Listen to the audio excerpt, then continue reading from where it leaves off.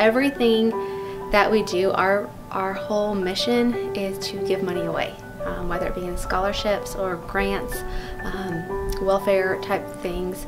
To come together and not only have fun and do things that are social like we did today, but also do charitable events and provide funds for organizations that are military related as well as community organizations. Our year kicks off in August, and so we have the Texas Welcome, and so that's our big membership drive.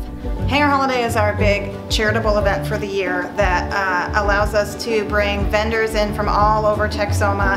The money that we earn through Hangar Holiday goes towards all of our charitable grants that we give out, as well as the military scholarships that we give out. Throughout the year we sprinkle, monthly socials, but there's always a charitable side to it, raising money for different organizations, the food pantry and Boys and Girls Club and different things like that. Every single month we have a purpose.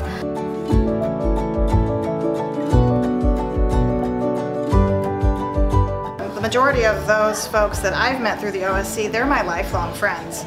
So you get to be around women to support you, to hold you up when you need that, to bring you a meal if you need that.